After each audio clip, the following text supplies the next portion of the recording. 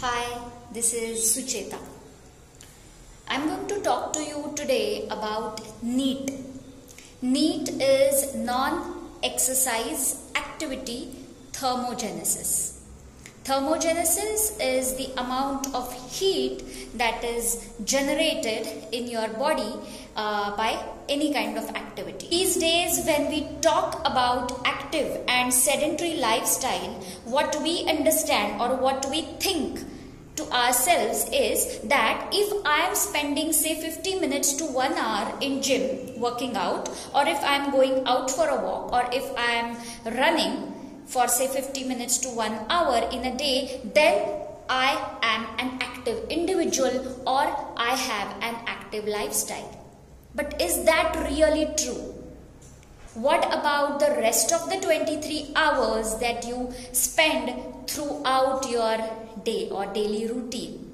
So only 1 hour working out, is that going to make up for all that you do in 23 hours? Obviously there is an imbalance there.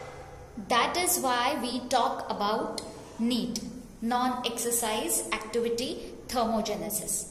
So how do I increase my NEAT, right? So you could choose to move or keep moving throughout the day.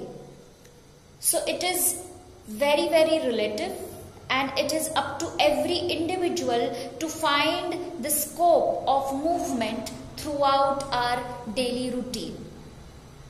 So what do? Most of us basically have desk jobs and we have to be seated while we are at work.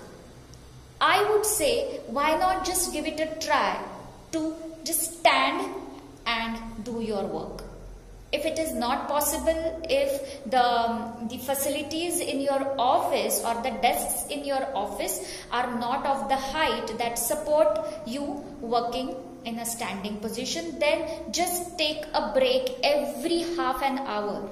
Yes, that definitely will sound very difficult to achieve, but believe me, if you just start doing it, it's not that difficult to achieve. So take a break, just stand up every half an hour and go around walking the entire floor. Go to a pantry, fill up your bottle of water and come back. I would suggest that you have a smaller water bottle with you, so that you have to get up every time and go to the pantry to fill up your water bottle. So that's one way of giving scope to yourself to move. Another way could be, if you are going to drive down to your office, or if you are going to ride a bike, then find a place say about 500 meters before you reach your office campus, and park your vehicle there and walk to your office. And then obviously you will have to walk back to reach your vehicle. So that becomes your movement, which is not a part of your exercise.